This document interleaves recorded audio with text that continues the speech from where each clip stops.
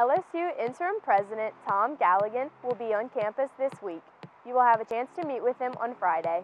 Join us in the Health Tech Auditorium at 1 p.m. for a forum with President Galligan. All faculty, staff, and students are invited to ask questions to the leader of the LSU system. Also, Friday will be the annual ERSI Symposium at 3 p.m. in the Acadian Center. 4 student and faculty projects will be on display. The talk will feature research done in the summer in the projects presented by Slimco and the LSUE Foundation. It will be in the North Commons area. The Campus Activities Board will host a family-friendly winter fair on December 4th on the Acadian Center front lawn. LSUE will be transformed into a winter wonderland with real snow on the grounds. The evening will begin at 4 with arts and crafts.